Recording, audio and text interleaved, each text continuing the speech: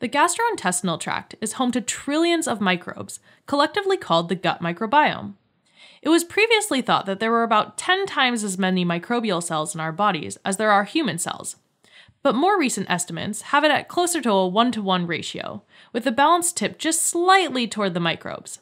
In other words, it looks like we're slightly more microbe than human. The gut microbiome is dominated by two main groups of bacteria, Bacteroidetes and Firmicutes, with much smaller numbers of proteobacteria, verrucomicrobia, actinobacteria, and fusobacteria. The amount and type of bacteria can vary drastically from person to person, and there's no clear consensus on what makes up a healthy microbiome. Microbes are found throughout the gastrointestinal tract, but are mostly in the large intestine, or the colon. And since what we eat and drink passes through the gastrointestinal tract every day, it's no surprise that our diets affect our gut microbiome. For example, people who eat a high-fiber diet tend to have higher levels of Prevotella, and those with a diet higher in protein and fat have more Bacteroides, both of which are members of the Bacteroidetes group.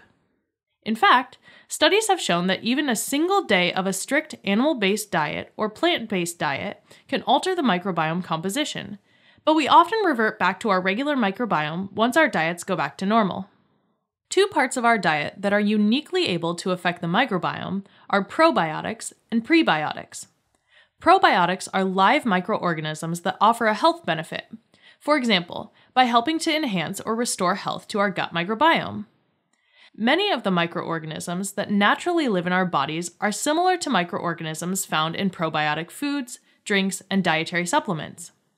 Probiotic bacteria are found in fermented dairy products like yogurt and kefir, as well as foods like kimchi and sauerkraut, though not all types of fermented foods necessarily qualify as a probiotic. For a food or drink to be considered probiotic, there have to be sufficient living bacteria that survive food processing so that they're in the food or beverage, and the bacteria that survive have to be the ones that are known to benefit human health, based on research studies. Two well-studied groups of bacteria are Lactobacillus, which is in the Firmicutes group, and Bifidobacterium, a type of actinobacteria, and both are commonly found in foods that contain probiotics.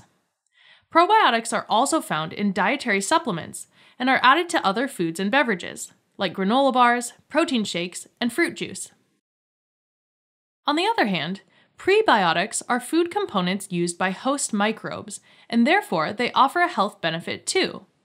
Many prebiotics are found in high-fiber foods that aren't broken down by human digestive enzymes, and make it to the large intestine, where they're fermented by gut bacteria.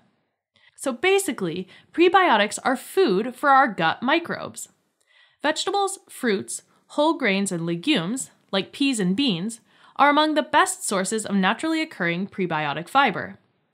Ingredients in some packaged foods, like inulin and oligosaccharides, are also classified as prebiotics. In general, most people don't eat enough fiber. The average American eats about 16 grams of fiber per day, while the recommendation is 25 to 38 grams of fiber each day. Now, when gut microbes metabolize prebiotics, some produce short-chain fatty acids like butyrate, acetate, and propionate. In the gastrointestinal tract, these short-chain fatty acids nourish the cells that line the gut and have been associated with reducing the risk of certain types of cancer, like colorectal cancer, enhancing calcium absorption, and relieving constipation and diarrhea. Short-chain fatty acids also enter the bloodstream and travel to other organs, where they can act as signals to communicate with the brain, as well as regulate the immune system and inflammation. Plant-based or high-fiber diets promote the presence of bacteria with a higher capacity to ferment prebiotic fiber, resulting in increased short-chain fatty acid production, which may contribute to an overall benefit to our health. Research on the effect of pre- and probiotics in both foods and dietary supplements is happening as we speak, and we're learning more all the time about their effects on health. Even though there have been some promising discoveries in certain populations, prebiotic and probiotic supplements aren't often given to patients in hospital settings because their health benefits haven't been conclusively proven. And despite being tested for safety before going on the market, Some probiotic supplements have been associated with infections in case reports of immunocompromised patients. Alright, as a quick recap, the human gastrointestinal tract is home to trillions of microbes and their genetic makeup, which is called the gut microbiome. What we eat and drink directly affect our gut microbes, particularly foods and supplements that are categorized as probiotics and prebiotics. Probiotics are live microorganisms that have been shown to be beneficial to health.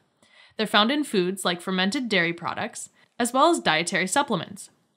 Prebiotics are food components that microbes break down and use as energy, while providing beneficial compounds like short-chain fatty acids for our bodies to use.